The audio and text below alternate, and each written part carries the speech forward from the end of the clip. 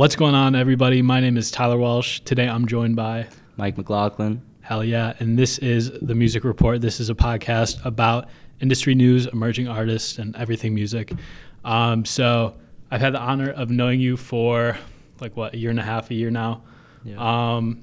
How did you get to, I guess for context for the podcast, who are you and how did you get here to where you are today, and what do you do exactly? So I started a blog back in 2014 called That Raw Sound.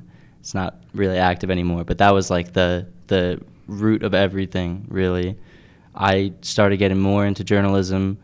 While I was doing that, I fell in love with management, and I did all sorts of things with management. I started managing a ton of clients, all different types of clients from all over different countries, and sort of scaled it back and sort of found a sweet spot of like exactly who I'm trying to work with on the management front. So right now it's Soundboy Quad, who's locked up, Free Quad. Kilche, of course, greatest fine artist out there. Chippy Chippy, who's originally from Senegal. He lives in Harlem. You probably heard about him from Mudboy, Shaq West's debut album. He had a song named after him. He's more on like the model comedian front.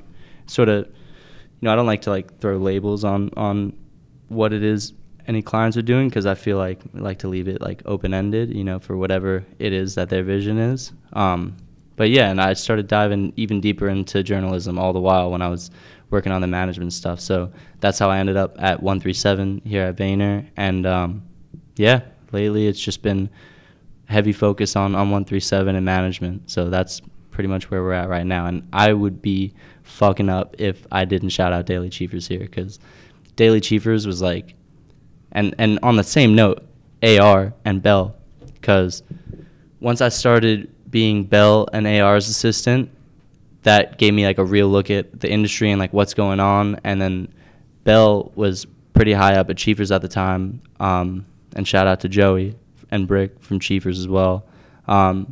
They set me up with a writing account at Chiefers, and then from there I feel like that's when I really got into the journalism shit and really started understanding what's going on, and have grown a lot since then. But none of it would have happened without that. So appreciate all y'all, for real. Hell yeah. And I think something that's really cool about your style is you also put an emphasis on the producers too. Like you do highlights, you do spotlights, you did even a whole playlist on Spotify dedicated towards highlighting producers. What brought you to that? Because I think that producers are easily underpaid and they don't get as much attention, but they create the sound that is popular today. Like, totally. I feel like producers, photographers, videographers are all in like, and it doesn't end there. Songwriters, like, go on and on. But like a lot of those type of roles are overlooked because it's like the industry's job to shine a light on the artist and really be heavy on that. But at the same time, it's easy to forget who really is making moves, putting shit together, like really making songs, really making videos, like who's really doing the things that are helping to propel these artists forward. So producers, photographers, videographers, all of them are artists in their own right. And, lately with the whole world of social media, I feel like it's given the right foundation for producers to get recognized and to be heard and understood, like their role and all that. So from managing some producers, I produce myself. Like, I definitely have gotten like a pretty big understanding of like what it is they do, just how crucial their role is, just how underrepresented they've been, and just how bright the future is for producers and what that looks like. Like, you've seen it with Metro Boomin, and there are plenty of other examples, like AR is another example of producers dropping their own music under their own name on DSPs. And we're really, really just getting started with that. So I feel like we're entering into an era where there's plenty of independent empowerment to allow them to actually have the right sort of platform to be known. So we're really just getting started with that. Yeah, that's so powerful. And even like the rise of, like you said, social media, and there's never been, if you're willing to put in the work, you can get the attention, and willing to be able to fail and iterate and keep going. There's never been a better time to be any sort of creative, so that's exciting. But yeah, on this podcast, we talk about industry news, emerging artists, all that. So I'd love to get your 2 cents, just to help either, if it's an artist on the other line listening or a manager, exec, anything like that, just to try to see how the industry is going to shape and the artists that are going to shape it. So I'd love to know, I don't know if you've seen, I'm probably sure you have, Spotify Stream On event. There's a lot of updates, a lot of controversial ones with discovery mode, and they're going to start doing like vertical in-feed videos with creator tools. So I'm curious, like, I'm sure you have some opinions on that too. I'd love to hear that. I feel like originally when you saw other socials sort of like mimicking TikTok, it's similar to like, oh, like this artist is biting that artist's style. But over time, I feel like it's become clear that it's more of just like a format thing of like this as a format makes the most sense. And it's beyond like the specifics of like, the creative angle. It's more like this is what people are consuming at that level. So everyone's trying to align with that. So the vertical feed makes sense with Spotify. I think discovery mode is interesting. I was talking about that with an artist and another person in the industry the other day of like what that looks like. And honestly, I think if you're an upcoming artist and you're really trying to get exposure on the platform, it makes total sense to do. I mean, there's some questions that come with that. Like, if you were to join, does that mean that it's like a permanent button that you're hitting? In perpetuity, you're losing all of your royalty, like exactly. Getting your royalties cut in half, or like exactly. I think it'd be cool if like you could do it on a song by song basis of like you say you have a whole rollout planned and you have a few singles off an album, or say you're just dropping singles indefinitely. It's like to be able to have the freedom of like, all right, this is a marketing play to take a lower percentage for the sake of getting people's attention on that platform. I think that could be really cool, super empowering for artists. I mean, Trapital just did something the other day talking about like where the industry is at money-wise and like what problems lie in that. And I think when music switched from like records to CDs wasn't as crazy of a shift. CDs to iTunes was like, it seemed crazy at the time, but really still making the same money. Exactly. You're selling like per units, like you're selling like per project, per song. But then once like Napster and LimeWire got into the picture, they were competing against like free music. Yeah. So Spotify kind of saved them from being fucked. Exactly. Like, losing all that money. Exactly. And now we're sort of at like, I feel like shit sways back and forth, and now we're sort of reaching a point where like, all right, this is dope that it's so accessible and you could pay a subscription fee and then all of a sudden you have access to everything. That's radically different from what the model has been to date. And I think problems have like arisen from that, where it's like artists aren't getting paid as much as they want to. Spotify's not getting paid as much as they want to. The labels aren't. So it's like really manifested in a way where like shit like that, the discovery mode, it makes sense because maybe it's a Band-Aid, but at least it gives artists and managers and teams like an option for exposure. Because like payola, it's like your hands are tied. Where if you're not rocking with a label or someone that's got that pull, like how do you get listeners' attention on Spotify? Yeah, that brings up a lot of great points. Even going back a little bit towards when you're talking about that shift and how, Spotify, the royalties aren't where, where they should be, or, whether you got a certain opinion, one or the other, it's like, it's fine where it's at, or obviously, all of us want to see artists get paid more.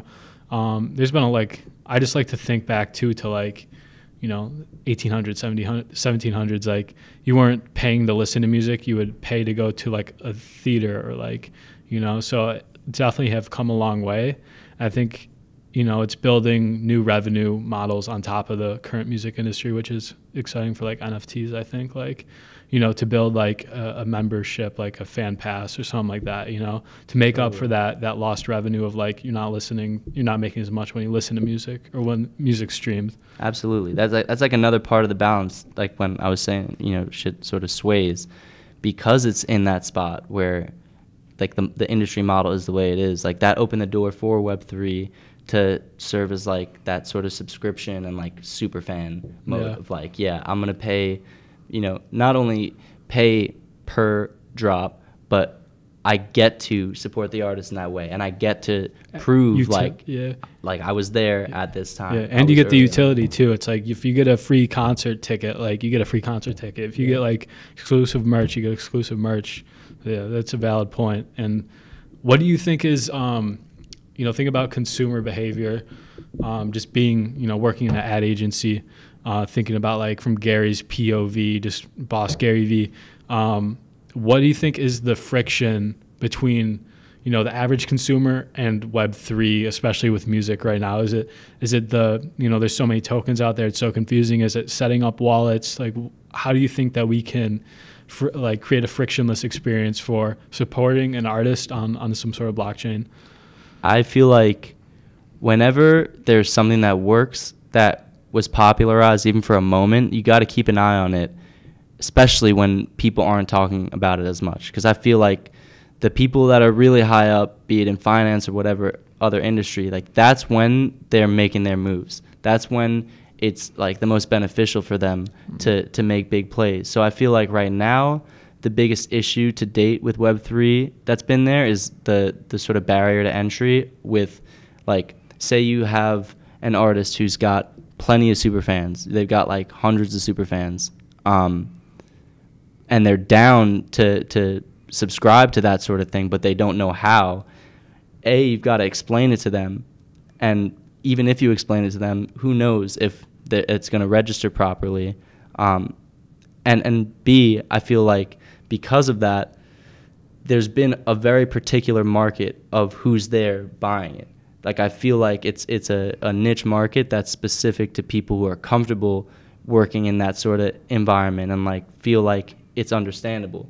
Whereas the biggest part of the market is on the side of not understanding that, but wanting like the similar perks that offers. So I feel like we're in a spot right now where it's sort of waned for the time being. And, you know, I notice in different Web3 environments, like there's sort of like a use of language that's like preventing people from understanding what's going on. Like mint, like nobody knows what mint means. Like what, like it's also like the word mint comes from like the US Treasury, like, you know, they mint money, like it's like the US Mint, you know. Absolutely. So there's already like a financial, like that's a different topic, but financial stipulation that comes with NFTs, I feel like also has to kind of be removed. And that's a perfect example. Like I'm super into language, and that ties into marketing, that ties into like management, journalism, all of it.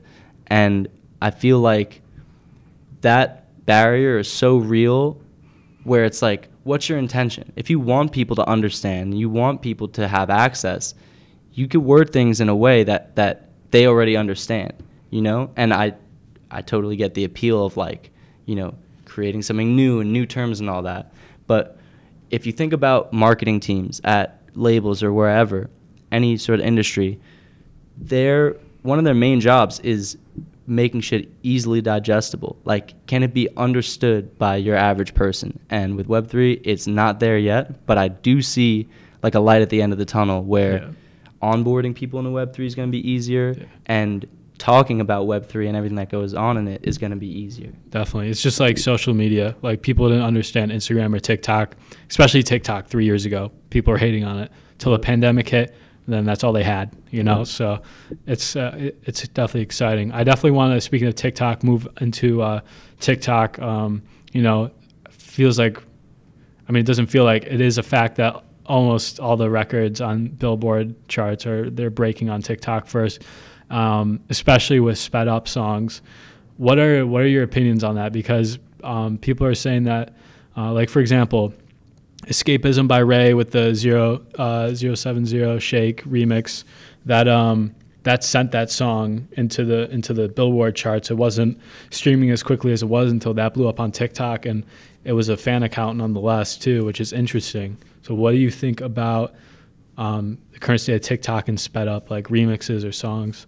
I think it's inclusive from a standpoint of like the doors open for fans to go beyond being a fan and engage with the music from a creative standpoint. And that is like in the same sort of boat as like DJs and producers having the ability to make more of a name for themselves in the process of helping artists blow up even more. And I think it's cool that there's a platform where there's that level of engagement, like beyond just like the making of it, which, you know, we mentioned that's dope, but the consumption of it, like I can't even count how many Ice Spice remixes there are on TikTok that are crazy. Like super popular. Crazy. And I think that's sort of like a fun element, similar to like back when SoundCloud was like the shit. One of the coolest things is like if a really hot record comes out, you know that there's going to be several remixes that you're really liking. And I feel like TikTok's reintroducing that. And it's reintroducing SoundCloud as a platform too, where it's like, say you're hearing a remix that you're like, yeah, there's no chance this is on Spotify or Apple Music. You check the comments. I guarantee you, if you look up the song ID that someone comments, you can find it on SoundCloud. And I think it sort of helped like reinvigorate the music ecosystem in a cool way.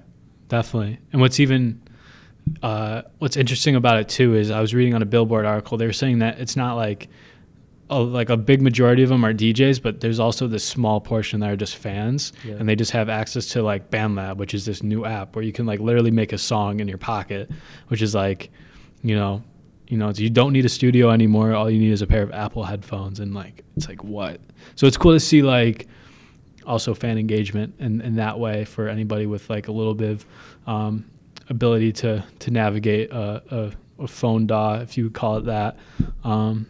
But yeah, super cool. Also want to talk about catalog acquisitions, the hot topic of like, I feel like the industry for the past 2 years.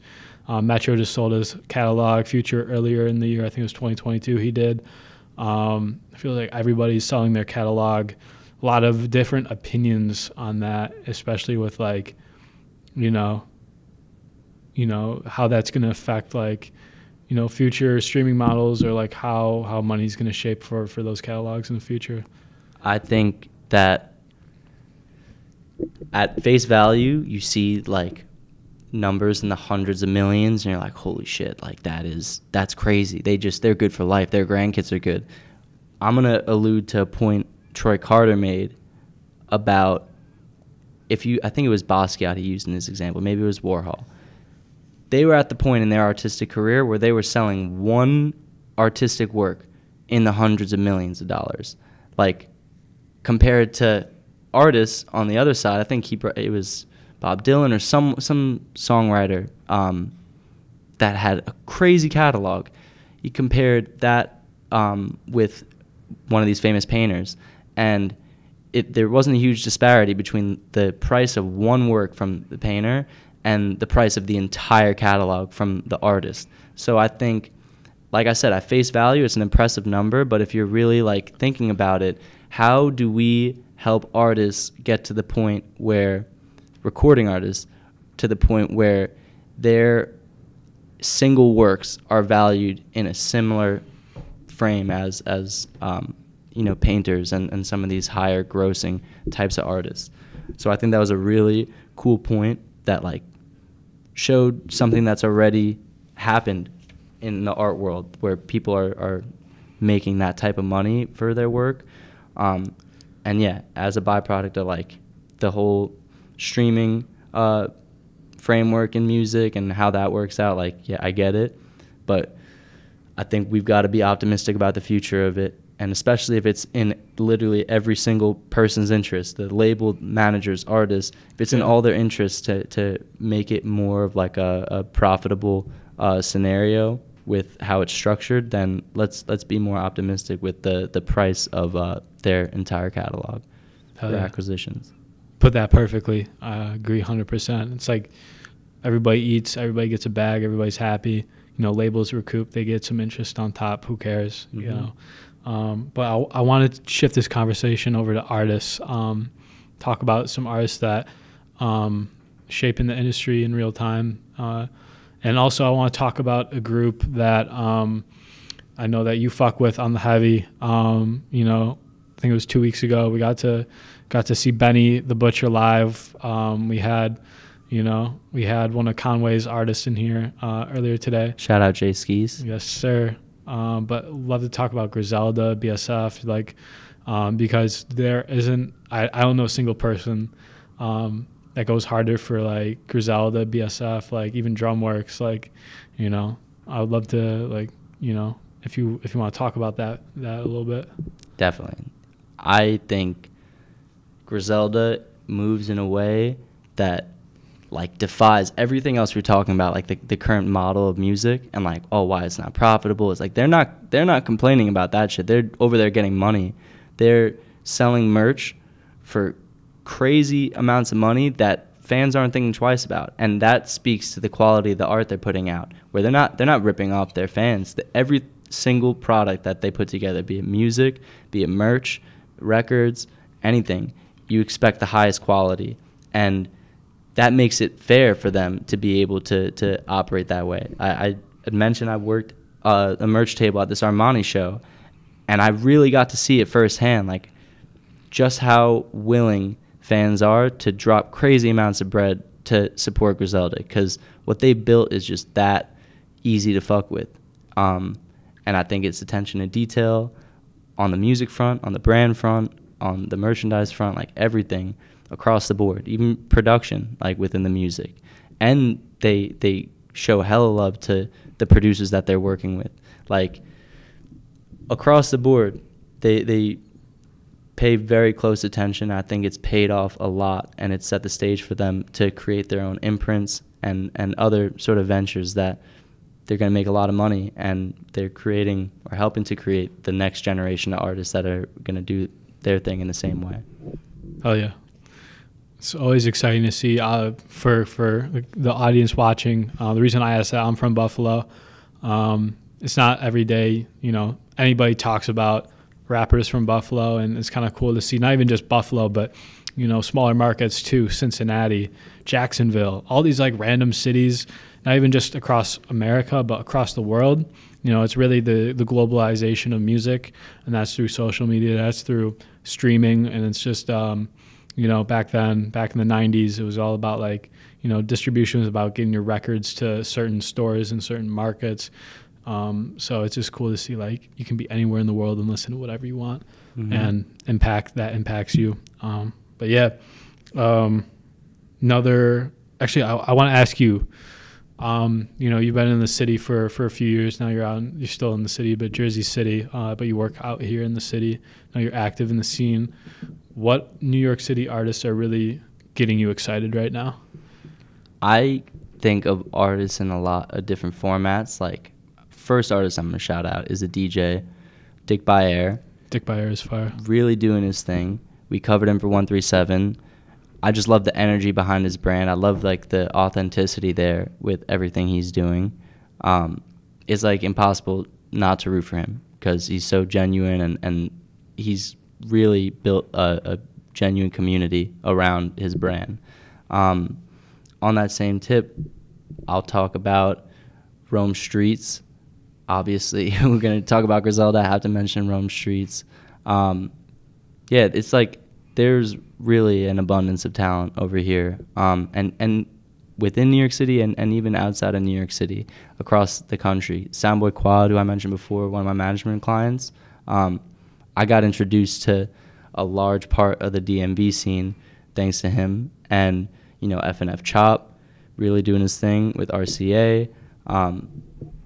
O-Dog, like the list goes on and on. One thing I find so interesting about music is there's just a rabbit hole of information and things to know about different areas, different artists in particular. So I've been super, super into Detroit, and just like the Midwest. I went to school in the Midwest for a bit, got a little bit more exposed that way. You know, Detroit scene's fire. Detroit scene's crazy. Babyface Ray, Ice Flint, Vizzo. Flint, Michigan with Louis Ray. You know, it's like, it's crazy, just the depth of it.